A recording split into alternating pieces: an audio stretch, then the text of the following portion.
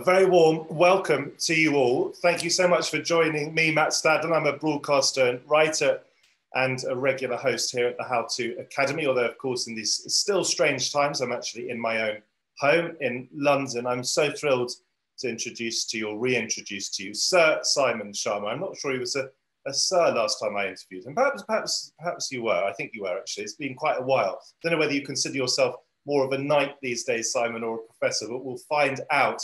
You are famous for so many things. You probably came to wider attention in 1989 with Citizens, your brilliant book about the French Revolution, but you're also famous for the power of art, for the history of Britain, and you are currently a professor of history and art history at Columbia University in New York. You are, I think, in New York State in your beautiful home, which is rather where I'd like to be right now, bird watching you with you in your garden. More on that later. You're an expert in French history, in Dutch history, in Jewish history, and as I say, in the history of art. There is a lot to talk about. We'll try and squeeze in a few Jewish jokes. We might talk a little bit about your cooking, but we've also got to talk about Trump and Brexit, the pandemic.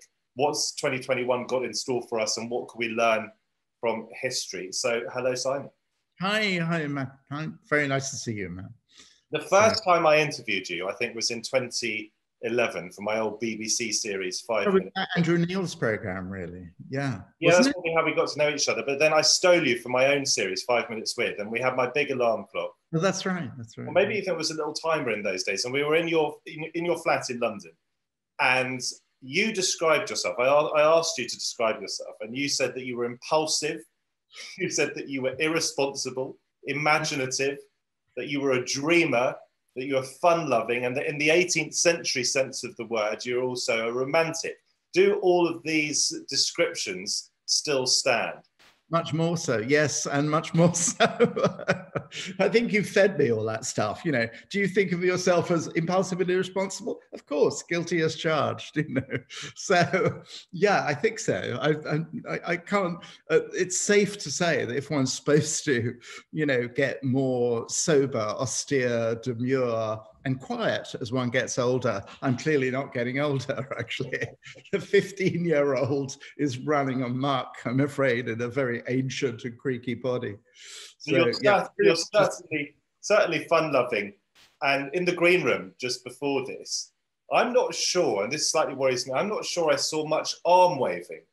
That this is one of the things for which you are known. Where are the arms? Yeah, I've magic glued my hands together, actually, so that they do this, all this windmill stuff, actually.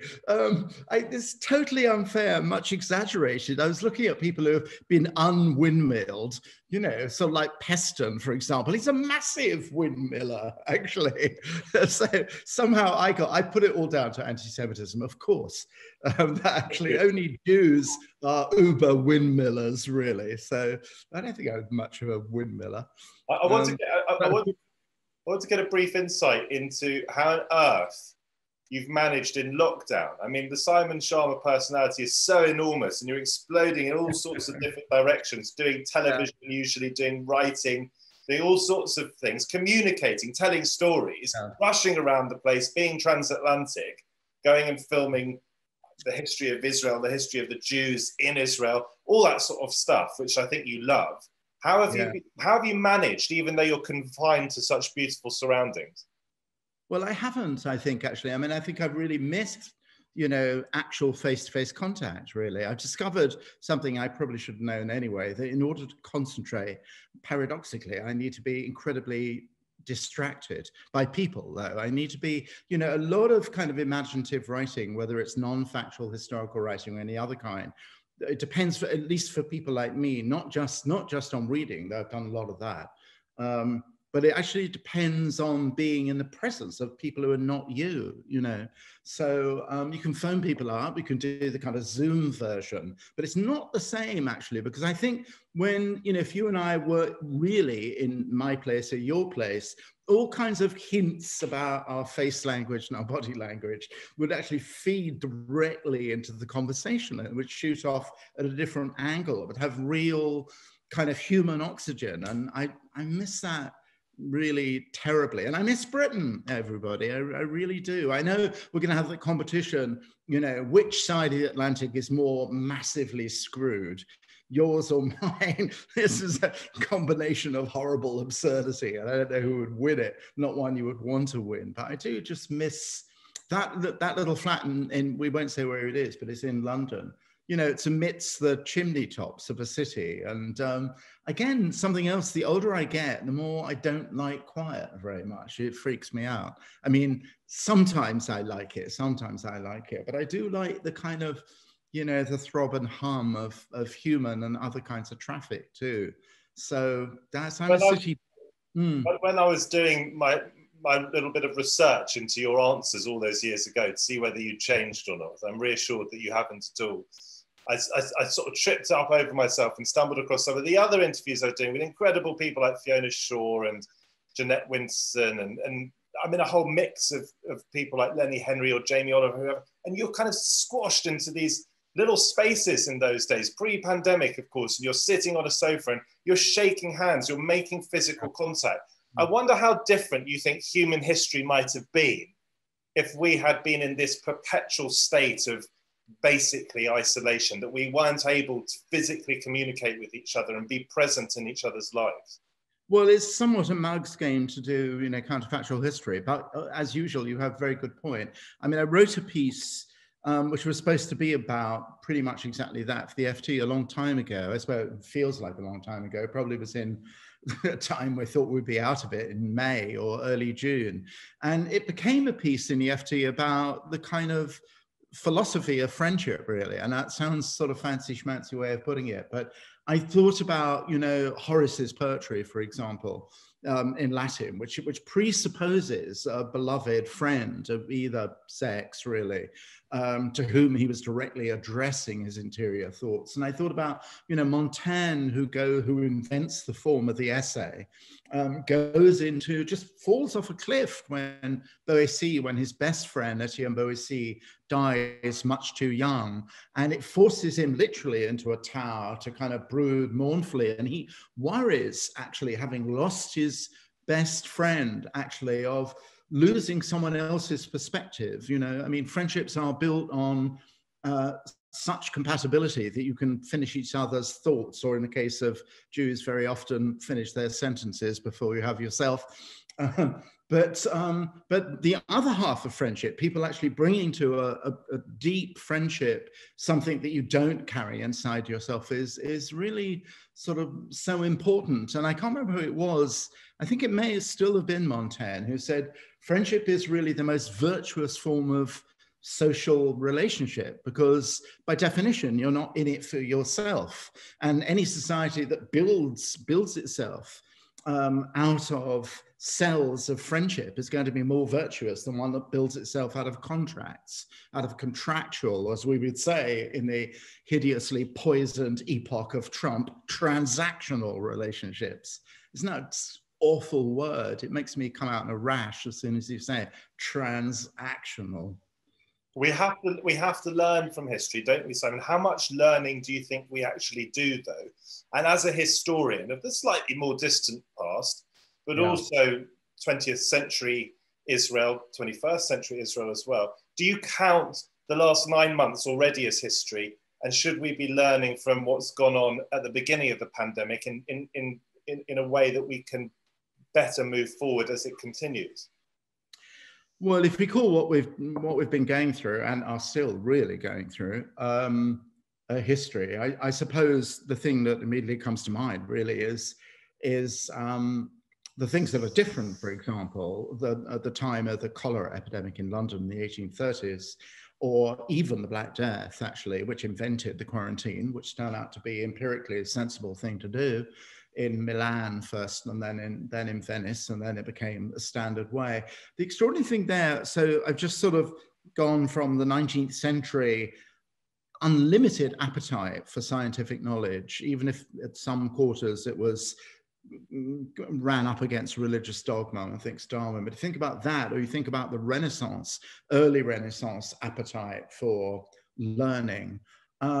What's different is deeply dispiriting, because the internet, which we thought would be a disseminator of truth and knowledge, really turns out to be instead a perfect nesting place for the rejection of knowledge. Instead, the emotive rush, the kind of adrenaline rush of conspiracy. Someone wrote in, I think it was David Brooks, with whom I don't always agree, in the New York Times, saying conspiracy theory may right now be the most effective form of collaborative organization there is, which is a terrifying thing. Yeah, I mean, we have a new congresswoman coming in to the House of Representatives in January, called Marjorie Taylor Greene, I think from Georgia or South Carolina, who is a totally unrepentant apostle of QAnon, you know, which is a conspiracy theory that believes that Donald Trump is fighting against a deep cabal of Satan-driven pedophiles. Sort of insane. So I'd say what was different now is that, which was even for me a bit of a digression, the internet was responsible really for making mask wearing political, for making mask wearing seem to be a conspiracy of the deep state to actually limit your freedom and violate your individual rights. And that had measurable catastrophic effects really on, you know, areas of the country that refused either to socially distance or take basic public health precautions. Weirdly, that would not have happened. It didn't happen in response to cholera. You know, the local authorities cleaned up their sewage pipes and made the difference between life or death. Explain to us then why mask wearing has been allowed to be, or has been capable of being politicized, given that, as you said in the green room, Americans do stop at, broadly speaking, at red lights. They do put on seatbelts. And actually, thinking back to my journeys through America over the years, it's actually a very, in some ways, quite an officious place. I mean, the police, there is a very strong police presence in the state. So why this exception then with masks? Well, I think it depends, you know, when's the last time you hung around central Nebraska or West Texas, really, actually? I mean, there are large areas of the country in which, you know, the mythology of individual autonomy is a kind of form of religion. It's sort of sacred thing, really. We're all, yeah, weirdly, despite the kind of well-deserved shouty reputation of New York City is, you know, on the whole, in that sense, very cohesively law-abiding place in terms of respecting, having some considerateness, actually. You may yell at them, but you stop yelling and you make sure you pull up at stop signs or red lights. So that's always been the case, that there's been this, if you think about the kind of deep tap roots of American culture, on the one hand, you know, it was a world in which the Puritan church could call you to account for whatever transgression, picayune or serious, it deemed, you know, was corrupting the neighborhood or the parish. On the other hand, there is the lonely rancher or the lonely, you know, the lonely farmer, really, who's responsible with pistols at the ready for his own security, who hunted his own food. So those two types of saying which is more American, living in a group or living essentially with the sanctity of an individual and your family, you know, have been at it. It's there, of course, in the terrible, abrasive debate about gun laws. You know, the division, which is almost half and half, which reflected in the last election, is between those who read the literal text of the Second Amendment to the Constitution, which begins with saying a well-regulated militia, then to paraphrase, being indispensable for the survival of the Republic, the right to bear arms shall not be abridged. And half of the country, the crucial bit of that sentence is well-regulated. And the other half is the right to bear arms, carry and bear arms shall not be abridged, meaning, you know, you can have it in your pantry next to your peanut butter.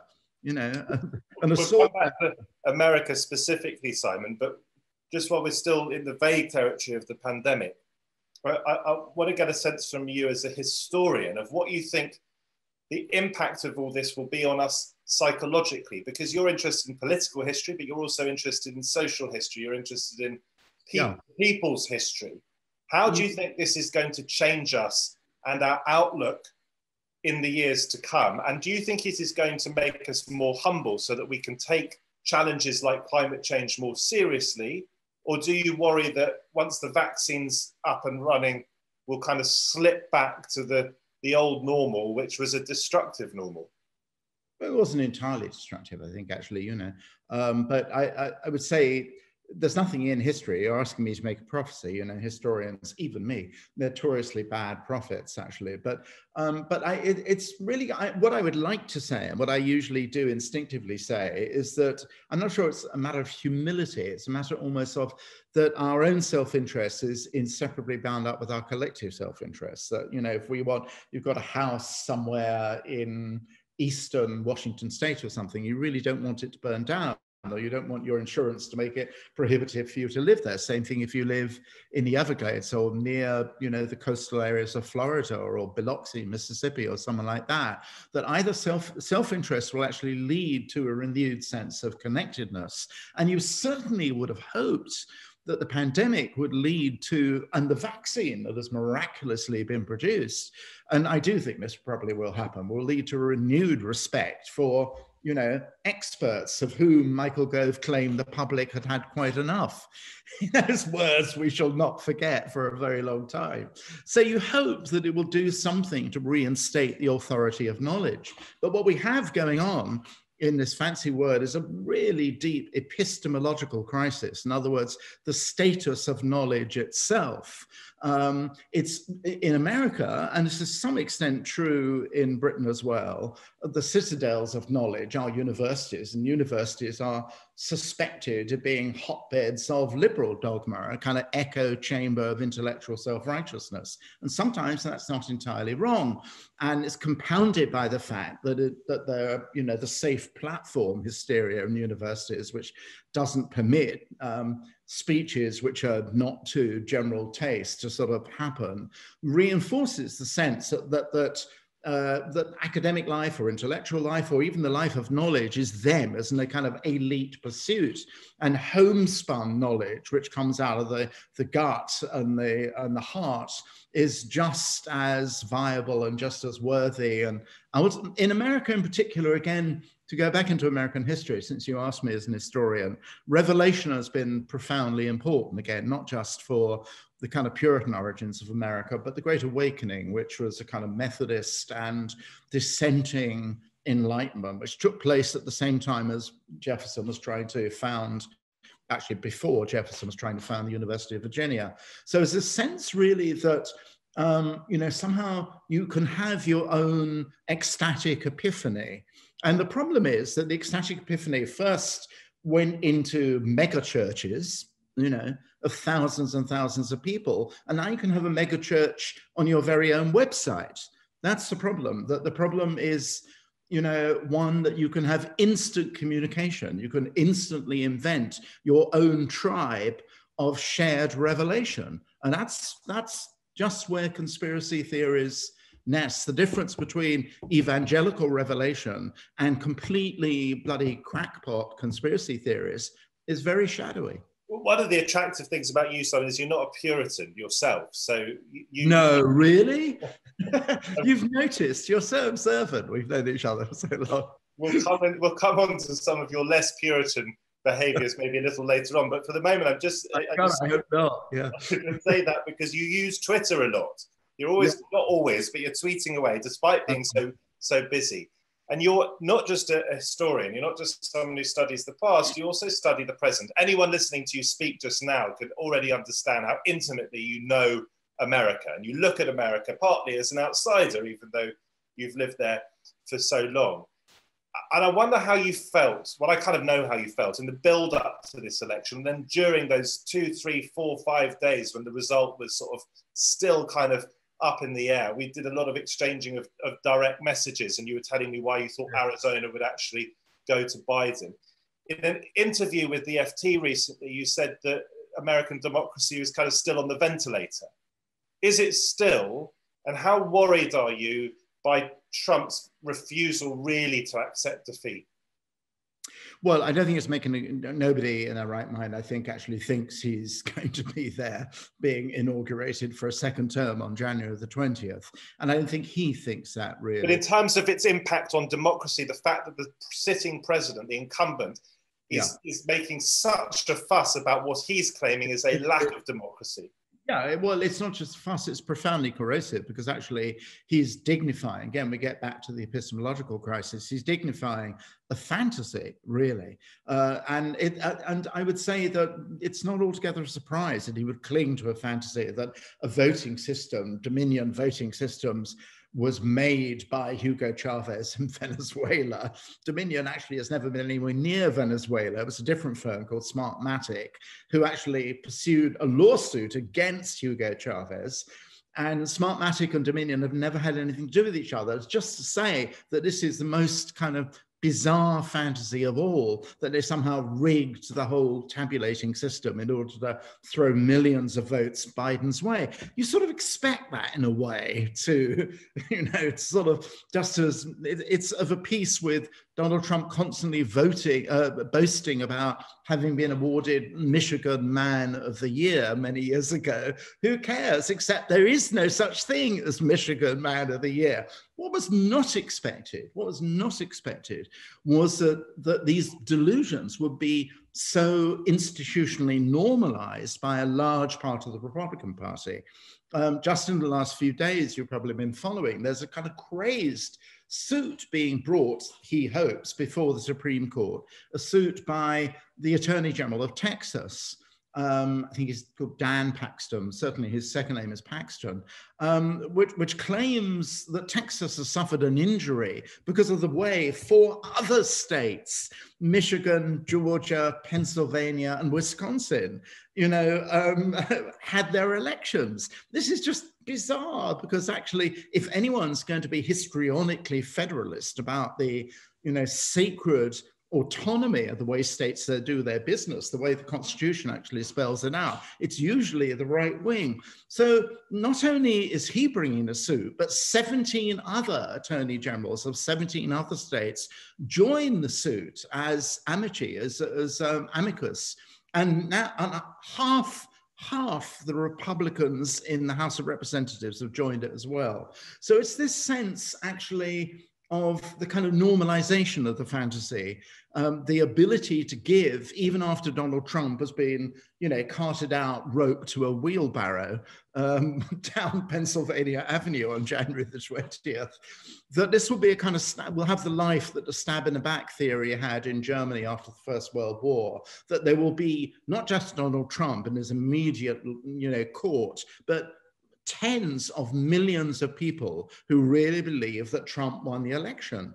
And that's precisely it, that tens of millions of people, because of Trump's microphone and also because of the way conspiracy theories and untruths mingle and circulate on Twitter and elsewhere, there is a real risk to stability, isn't there, in America? Because if you have tens of millions of people who think that they have basically been cheated, they've been disenfranchised, it's a very dangerous thing. And if you then scope out and span out with the camera worldwide, it's a very worrying thing if the world, or people around the world buy into the conspiracy theory, because it gives any sense of moral legitimacy that America may have, and it doesn't have much anymore, it gives the lie to that. Well, I was thinking a slightly different angle. I agree with everybody you just said, but I think actually worldwide, it makes, for example, it won't make, what's his name, the dictator of Belarus, Lukashenko, feel more insecure. On the contrary, it will make him feel that, remember, he said the election which deposed him was rigged and he'd really won it. People like that and those sort of aspirant authoritarians, really, or semi-authoritarians, if that's what Viktor Orban is, rather than a full-up authoritarian, which is probably the right label for him, it makes them confident. They will step forward as someone who, laugh in George Orwell's face, as it were, saying, well, we can make people, when we hold up 4 fingers, we can make them say that they're looking at 5 fingers. So that is sort of deeply troubling. I'd say on the other side, to inject, just a kind of small note of happiness and hope, is that equally, I wouldn't say equally surprising, but incredibly reassuring, have been 2 sectors of the American population who've remained absolutely faithful to the constitutional obligations. And many of them have been not just Republicans, but Trump appointees. One is the judges, are actually people in the judicial system who refuse to entertain these spurious legal claims that Rudy Giuliani and his crack team have been trying to, have just dismissed them, and often dismissed them in the most brutal language as frivolous, spurious, and specious, and so on. So there, that very, very important guardrail. And by the way, if it does make it to the Supreme Court, I mean, I think the Supreme Court will not hear this Meshuggah, totally crackpot case. But if it does, the Supreme Court will rule against it 9-0. And the others are election officials too, as well, who are under daily, not just trolling, but death threats. You know, Raffensperger and Duncan and Sterling in Georgia, because they are Republicans, are in, you know, genuine danger of their lives, I think. And I think what I fear for the next 4 years, while this kind of poisoned miasma of the stolen election hangs over American political life, is not so much that it will do mortal damage to the Biden administration. I don't think it will, depending particularly on how the Senate runoff happens in Georgia, but we will have acts of domestic terrorism, unfortunately. But, you know, they all like to talk about, you know, civil war and so on. What are they going to do, kind of form an army and kind of march on Congress? No, they're not. But the possibility really of something really horrible taking place in a state capital or something of that kind, I fear desperately, actually, the stakes for that happening are now very, very high. Simon, it's Friday night. You're a Jew. I'm a half Jew. We've in the past, we've done a Jewish joke off on stage. There's no such thing as a half Jew. It's like being a half virgin, Matt. So just live with it, will you? Except I think one of the rabbis of Golders Green, or the rabbi of Golders Green, Harvey Bolofsky, allowed me to be a half Jew. I think he counted me as part of the flock when I made a documentary with him. So I'm gonna hold on to it. But it is a Friday night. We did do it. What's your other half? We're not non-Jewish. Non-Jewish. Leave it there. Anyway, we did a Jewish joke off on stage at the Sheldonian in Oxford in happier times when there were actually audiences. And I think we just take a momentary step back from the serious stuff. We'll return to it in just a second. But I think we need a Jewish joke from you. Oh, well, there is one that actually I remembered that because wonderful Jonathan Sacks, I was very shocked and upset by his death much too soon. I knew Jonathan as an undergraduate, and he was someone often incapable of small talk, but he loved kind of trivial things, and he loved jokes, and his books actually are full of jokes. And one very good one involves the Yeshiva University rowing team that has been picked to row improbably and with not much prospect of success against Harvard. So they send out a scout, and the scout comes back and they say, so what are these Harvard boys like? And the scout said, you'll never believe it. They do everything we don't do. They have 8 people rowing and only 1 shouting instructions. Very good, very good. Swiftly back to the serious stuff. You mentioned optimism and just a little bit of hope. How hopeful are you about a Biden administration?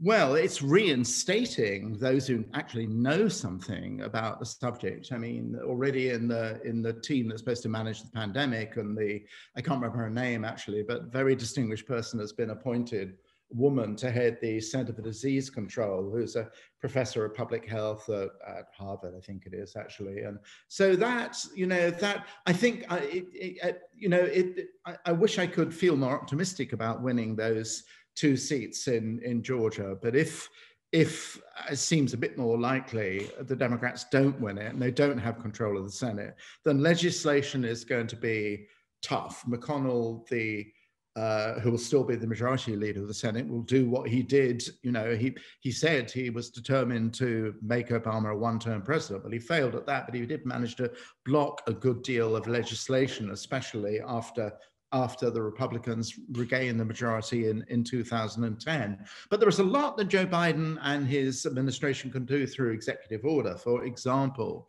they can reverse quite quickly, not all, but a great deal of the damage that that the Trump administration did in the Environmental Protection Agency. I mean, terrible things. One of the first things that the two earliest things that the Trump administration did. One, there was a regulation in order which prevented people who'd been certifiably identified as mentally troubled or mentally ill from owning assault weapons. And actually, such was Donald Trump's, sense of indebtedness to the gun lobby. That was, I think, was the very first thing he did. The second thing he did, there was a regulation preventing industrial toxic waste from entering riparian systems, river systems of flowing water. That was the second thing that happened, I think, during the first week. So there are a lot of things you can do, but the Trumpies know this. And to give you an example about a way in which they've tried to make it difficult, if not impossible, but I think they're wrong about this for Biden reverse. And something that, as a naturalist, by the way, everybody out there, I'm going to do this, interrupt the present broadcast to say, buy this man's book. He has the most wonderful book of bird photographs. Show it, come on. Have you got a copy there? Yeah, I gave it as a present to my wife, and this combined with lockdown has made birders of us both, particularly my wife, who now sends in her records of bird sighting to Cornell Ornithological Center, which is a really wonderful thing.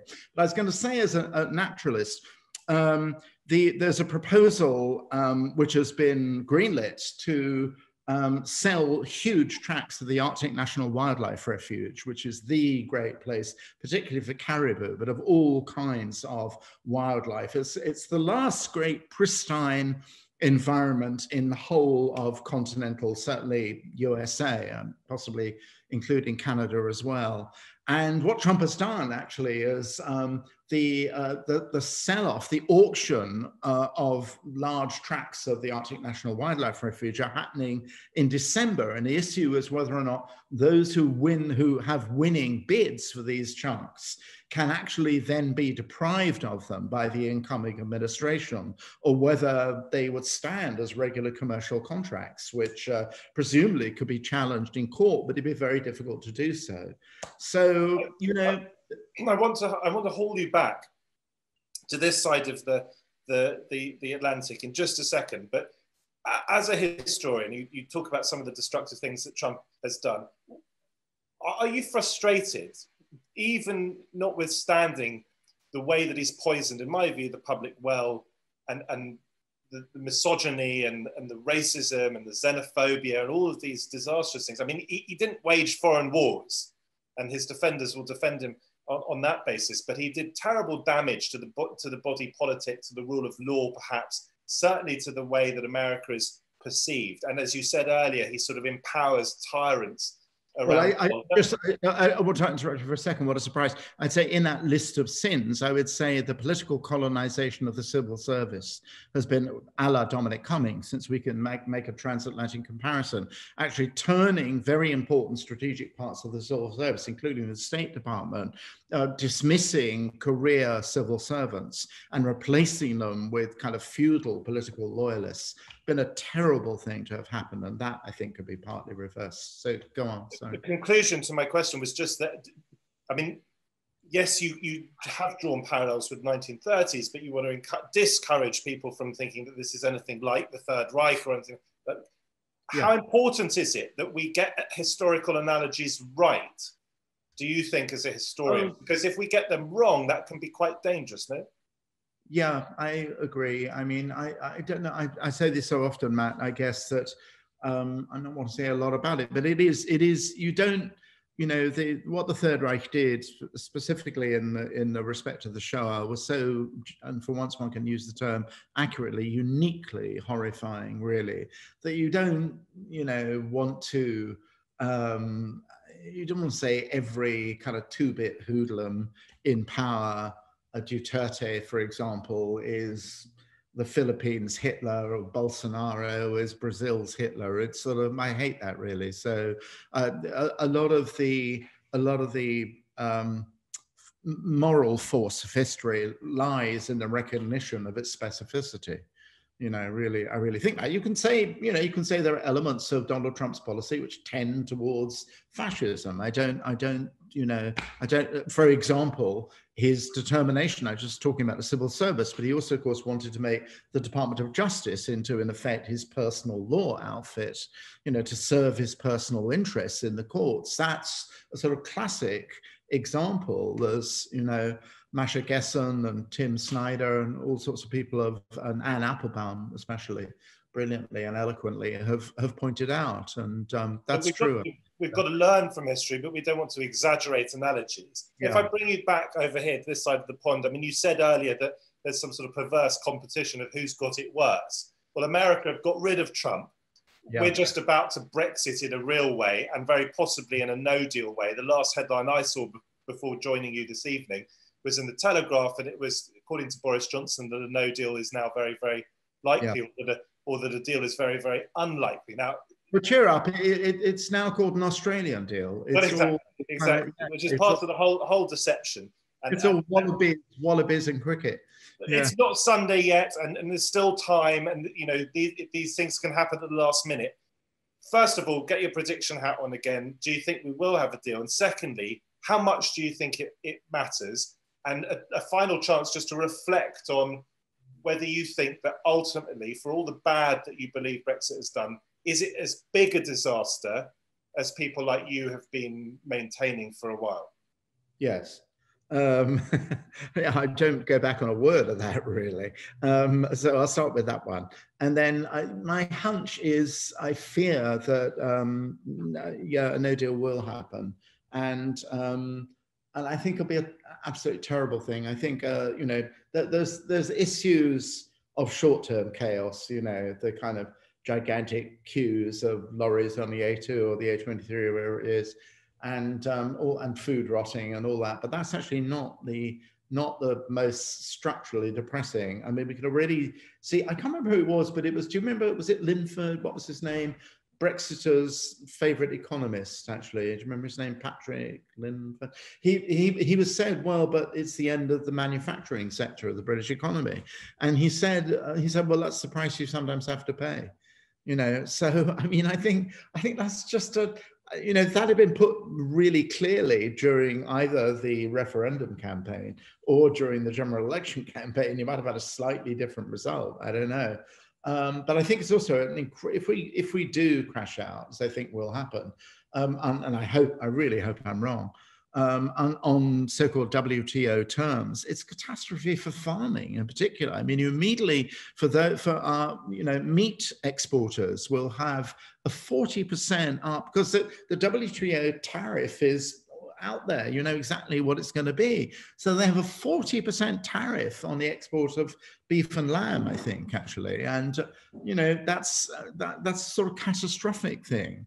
And so there are all sorts of sectors of the economy, elements of the service economy really have already kind of, you know, made the change, going to Frankfurt and Amsterdam and Paris and Brussels and elsewhere. But of course, actually, you know me, I mean, even though I put it mildly, not particularly competent to make these macroeconomic judgments, of course, what affects me is the end of the Erasmus program, this terrible shrinkage of cultural horizons. You know, it really upset me. She always upsets me, but Priti Patel crowing about, you know, treating it as a great victory to have the end of freedom of movement. And, you know. So you touched on culture then. You're fascinated by culture. We haven't got anywhere near the history of art yet. But if we leave the politics and the economics to one side for a second, and focus on what this might do to us culturally. So the Brexiters, or many of the Brexiters, some of the Brexiters focused on identity, didn't they? That was a key part of why we left. It plays on xenophobic fears and so forth. Not enough perhaps was done on the positive benefits of mingling as different peoples, as different nations. What do you think it will do to us culturally and in terms of our identity, this Brexit? Do you think we are going to sort of become cut adrift from Europe? Is it going to shape the way we think? Is it going to shape the way we do art? Is it going to change us culturally? I'm not quite that pessimistic, actually. I mean, I think what I really regret is some things which are measurable, like the, you know, mentioning the Erasmus fellowship program, that just the possibility of young graduate students going to the European University in Florence, or being able to go to Paris, or, you know, to do graduate work and working in a different country in the different language. That's really most awful shrinking of horizons. It's much more measurably catastrophic, actually, for scientific research. My wife's a scientist, and you know, she has many friends whose grants depend on European collaboration. The government, you know, piously has said, well, it's going to make up the shortfall that will happen in fundamental places of research, including immunology and epidemiology, of course. You know, Pfizer has happened, of course, you know, in Germany with Turkish immigrant scientists and so on. So that, I think, is real shame. What I don't quite see will happen will be young people or people of any age, you know, stopping their interest in European art or European theatre or whatever it is. Again, measurably, it's going to be much more difficult for orchestras to come to Britain, or orchestras to play in Italy or France, or for theatre companies. You know, there was a wonderful Shakespeare festival in the year of the anniversary, where world companies came to the globe with their own productions. And I suppose it'd be possible for companies from, you know, it's just a shame it couldn't be sort of, that it won't be as automatic as it was. But I think the thirst for, I suppose the contrary point to that is that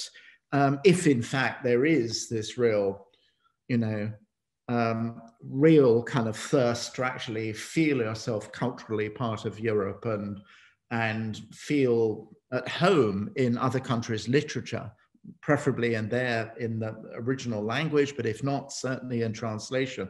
If that had really been the case in Britain, a majority wouldn't have voted for Brexit in the first place, but a majority did. So that clearly was much less important than having a couple of weeks in Ibiza.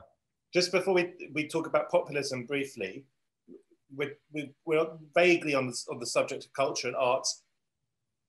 Brian Sewell, the late art critic, once told me that he didn't have a favourite painting. There's just too many to choose from. But Michelangelo is his favourite artist. Do you have a favourite painting, and who is your favourite artist? Oh my God, no, that's so difficult. I mean, I've lived with Rembrandt for so long, you know, poor thing. He always trying to get rid of me and boot me out, really. He's in my bloodstream, really. I mean, I know almost everything he ever did, with the exception of things that are suddenly discovered, not just the great paintings, but the works on paper as well. So, you know, he's like some very bad-tempered uncle, really, who I go and see every so often, and he opens the door and says, "Fucking hell, not you again," you know, really, actually. So there's a little bit of Rembrandt in your face, Simon, with apologies to anyone who's offended by the language. Someone said by the end of the time I produced my big book on Rembrandt, why did I call it Rembrandt's eyes and not Rembrandt's nose? Since by that time, mine and his have become more or less interchangeable, which, yeah. If I had to say to you, you can have no more history or you can have no more art, what would you say to me? I'd say cremate me tomorrow. Do you want to be cremated one day? No, actually, I'm not sure I do. Actually, I don't know. I said to my son, you know, we were talking about that. They were indecently eager to know what would happen because I'm here. You know, I don't want to die in America. I don't want to sort of stay dead in America. So I said, oh, I want to be thrown into the Thames. And Gabriel, bless him, he said, well, that's no good, Dad, because, you know, the wind, you stand on Westminster Bridge and you chuck the ashes and the wind blows it straight back. I said, no, I'm not talking about ashes. I said, I want all of me to be thrown into the river because my first memories of the river. And he said, it's illegal, Dad. I said, I don't care. He said, it might hit a tourist boat. I said, no, I still don't care. I'm dead, aren't I? And then, little bastard, he came up with a kind of clincher. He said, you're forgetting the Thames barrage, Dad. He said, you'll end up a Schama burger somewhere like Tilbury or Leon Sea or something. I thought, oh, that's true. I love the idea of a Schama burger. Hang on, death, just quickly on death, because obviously we think about death a bit, don't we, during a pandemic. Jonathan Miller once told me, the late, great Jonathan Miller, who actually coined the phrase Jewish. I think he described himself as Jewish. He's a wonderful man, Jonathan Miller. But he told me he didn't fear death in the sense of dying. He feared, if anything, I can't remember, I misquote him, it's there on the internet probably somewhere, but he didn't like the idea of suffering pain. Yeah. Where are you on death and the meaning of life and the meaning of death and what it's all about?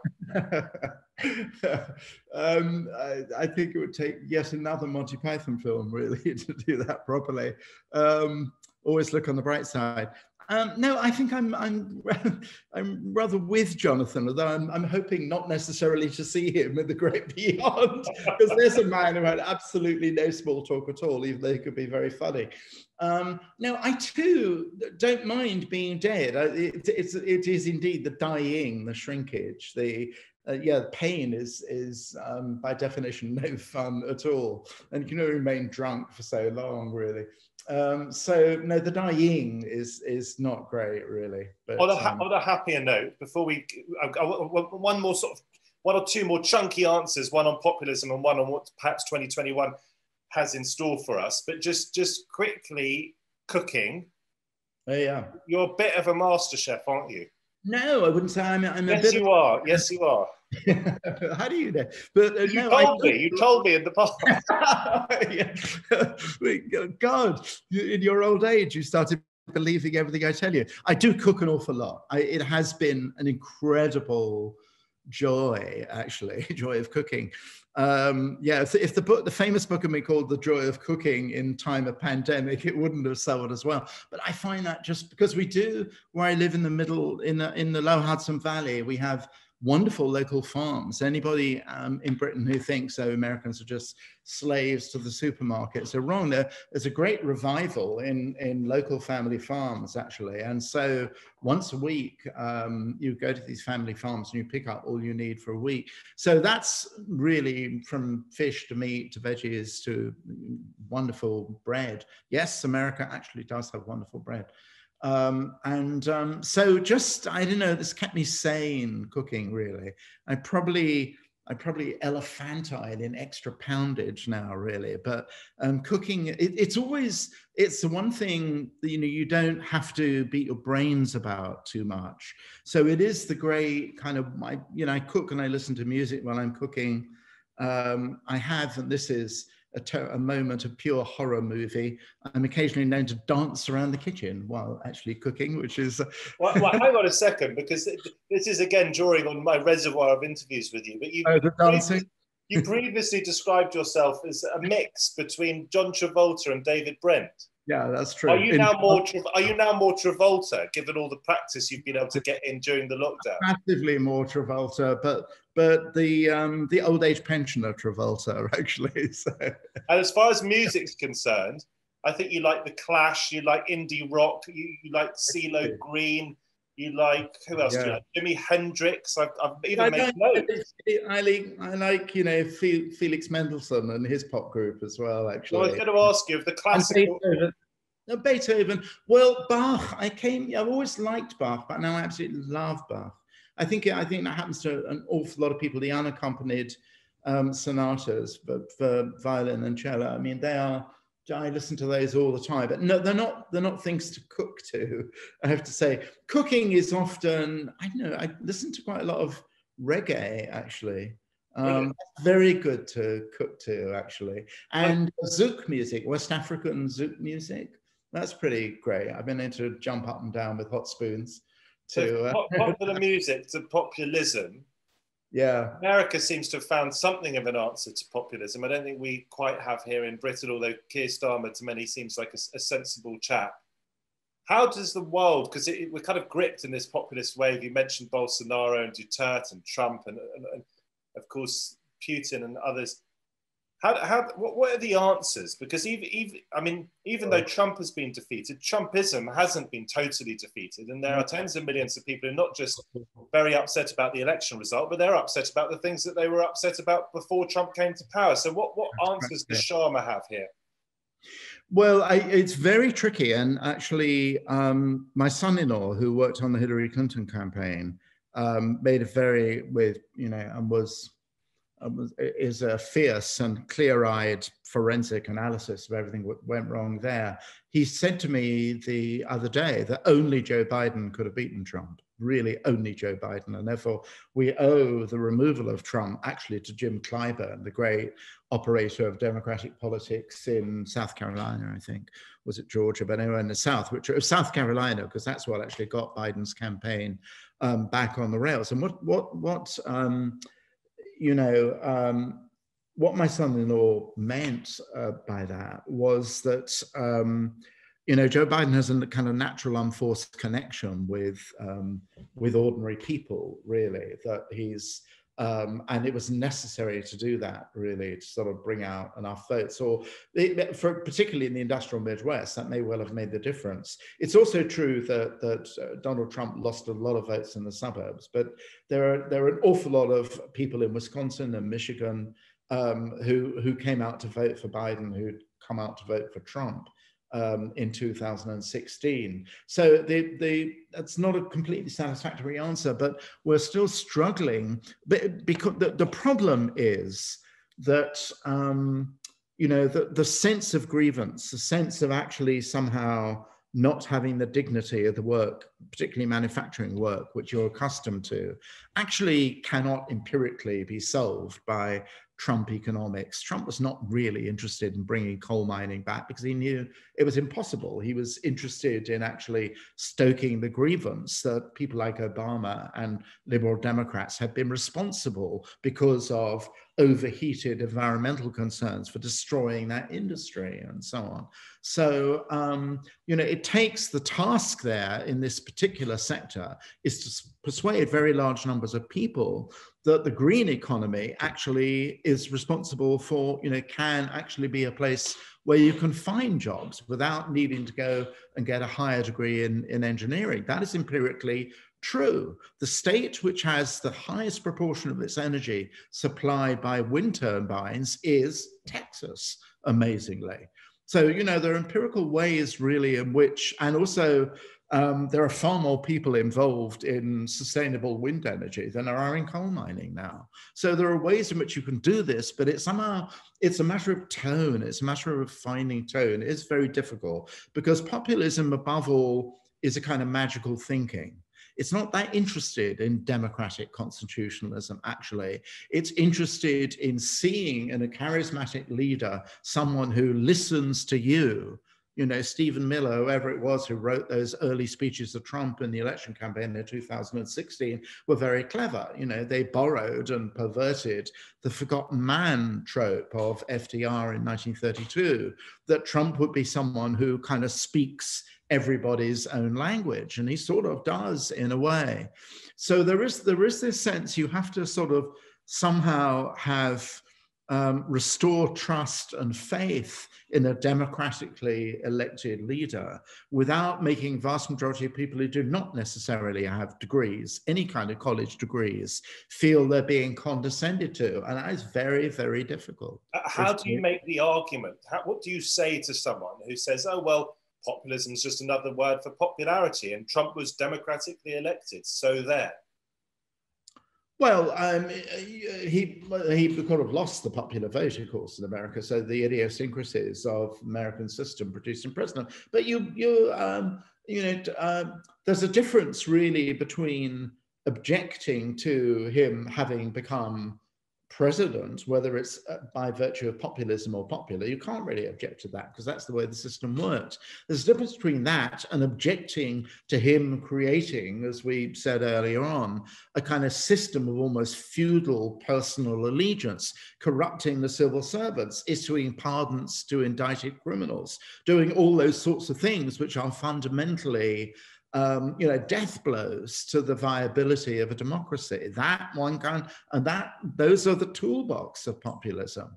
You can get away with all these things because you have rallies and you appeal to the ditto heads, the people who simply want to echo your tribal message. Could I just ask, this sounds a strange question, and we'll go to the Q&A, but put into your own words why you care so passionately about all this stuff. And by all this stuff, I mean the shape of the world, the shape of our societies. You're so engaged with it. And for someone who's spent so much time steeped in the past, as I said earlier, you're incredibly involved in the present, and you want to make your voice heard. You're passionate about it. Why? Well, I was born in 1945, dear Matt, and there was still, for in my days as a nipper and going on, there was still, when that became the Cold War with the possibility of nuclear annihilation, there was a sense of the fragility of life, actually. And both my mum and dad, noticed, really, they felt there was something about Churchill, the politician, that was organically connected to Churchill, the historian, the history writer. So one of the first big, sets of books my dad gave me, I suppose, when I was 11 or 12, were Churchill's History of the English-Speaking Peoples. So there was the sense that and this goes all the way back to Thucydides. I think you and I have had this conversation before. There are historians who really see, popular historians who see their work as a sort of stroll down memory lane, and those who see it as a kind of world removed. And then there is those historians, whether it was Churchill or my father reading him out to me, or some of the professors I had at Cambridge, who believed that to be an historian was a dangerous thing. It was to lead the vita activa, as Cicero put it, it was an act of citizenship as much as an act of academic research. And I guess that's the gang I belong to. It's amazing to sort of talk to you, Simon. You're like a great sage or a muse. I've done about 80 whatever of these events this year, and I'm not sure so many people, such a high percentage, have stayed right to the end. I mean, we've had about 3 or 4 people leave. That's actually post-truth, maybe 6. There's a tiny, tiny percentage, and it's because you're just so buzzing full of ideas, and it's so exciting to talk to you. A few questions from the audience to put to you in what time remains. Diane wants to know whether you think the psychology of conspiracy theories is the same as the psychology of cults, and also 2 for the price of 1 in this question. Do you think that history is cyclical? Oh, cyclical is very difficult. No, I'm not sure I do, really. I mean, I think history is kind of oval shaped. That's to say, may have a recurrence of something, but it's squished out of shape. The squisher in our own time is, of course, the web, is the internet, really, which makes things possible. But I mean, you could say that, if you compare what the internet does to what happened when the printing press was invented, from Gutenberg to Caxton to on into the 17th century, the thing about the printing press is it instantly made printed works available for peer review, So, but what it also did was open up an enormously enlarged reading public. What the internet does is it's made a huge amount of incoming meteor shower of information and pseudo information, completely indiscriminately scrambled up without peer review. That's why the cyclical is really squashy oval. And I'm not sure my metaphor is actually working out here. The first question is, conspiracy theories like cults? Yes, that's an easy one to answer. Yes. Okay, Catherine wants to know what historians will say in 2050 about what she describes as this appalling period. And I don't know whether she means populism or the pandemic or both, but how do you think we'll look back at these years? How could they have lost their minds, but also marveling that the minds that had not been lost could still produce scientific miracles? And what should we look forward to in 2021? I mean, it perhaps depends on where we are in the world, but you've got one foot on either side of the Atlantic. Is there much room for hope and optimism? Fans coming back to football grounds, please. There's nothing more depressing than clicking onto a version of Match of the Day with 3 people shouting at Jose Mourinho, I can't remember whether you're a Spurs fan or an Arsenal fan.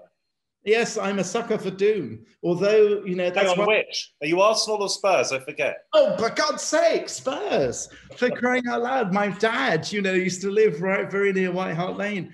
And he gave me, for my 6th birthday present, the autographed signatures of the 1950-51 side, which I can recite to you, where Alf Ramsey played, Ramsey, Burgess, Dukewood, Medley, etc. You know what I mean? So, yeah, no, I've suffered through the extreme unglory years. But I have some of my best friends, as it were, are Arsenal fans. It's very interesting. I have a lot of lovely Gooner fans. And during the years when, I shouldn't admit this, when Spurs were just unspeakably terrible, and there have been a number of them, I miss Highbury, actually. I used to go to Highbury and have lunch with all the Gooners. There were other lovely Hunter Davis, who's a great, Spurs chronicler as well as a Spurs fan, used to come as well. And I used to love watching that Arsenal side, Thierry Henry, Lundberg, and the rest of them. I thought Monsieur, Arsène was an utter gent and one of the all-time great managers. So I always think of Arsenal and Spurs being quarreling brothers, really, but definitely. But Mourinho could be your man. You could win the league this year. And just to end. Don't say it. You've just jinxed it, Well, I know, but I'm not a Spurs fan quite yet, so it doesn't count. You a Gooner? Well, I'll make this admission, but only because I like you so much, Simon. I started off as an Arsenal fan because my next door builder to my parents when I was 6 told me to support Arsenal. Then peer group pressure, the only peer group pressure I've ever given into at school, made me change deceitfully to Tottenham. And then when United started winning, I went to United. But now Tottenham are about to win the league. I might go back to Spurs. We'll go together. We'll go and my girlfriend is a Spurs fan. We'll go together. Listen, just quick question. Build us your perfect day in May next year. Spurs are going to get the trophy, the Premier League trophy at home. What is your perfect day? Build it around that. Come on. Oh my God, that's good. One of those beautiful sunlit days. And I make my scrambled eggs for breakfast, which is very slow. Don't ever cook scrambled eggs in a frying pan, everybody out there. You cook them in a saucepan, low and slow, with quite a lot of milk. And it's a gorgeous thing, and the little pearls of scrambled eggs appear.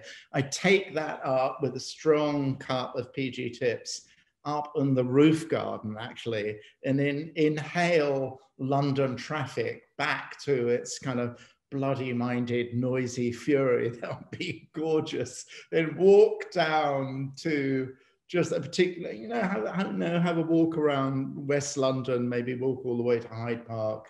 That would be a very nice thing. And then meet friends I love, friends of my heart, who are all really in London for supper, whether at their place or going out somewhere, and doing a lot of laughing. And I laugh differently in Britain. I really do. That's such a great line, Simon. Teresa says no milk, I think, in the scrambled eggs. But what is your perfect meal for supper? What would you throw together for supper? If I was doing the supper? Oh God, I have lots of different things. Simple things. Roast chicken is a wonderful thing. And lately I've been doing, I can't remember where I first heard the recipe from, and I do recommend this. Also, I don't know why everything is low and slow, but very low temperature over 4 or 5 hours, but at really, really low temperature. And the chicken is just absolutely gorgeous, stuffed with a bit of parsley and lemon, maybe some garlic and chopped herbs between the skin and the breast, and some roast potatoes. That would be pretty damn good. Well, Jonathan Miller told me once when we were making this documentary, he said that he didn't really like the idea of being called a Renaissance man, but I've always thought it'd be a great compliment. You are definitely a Renaissance man, Simon. You've got so many skills coming out of everywhere.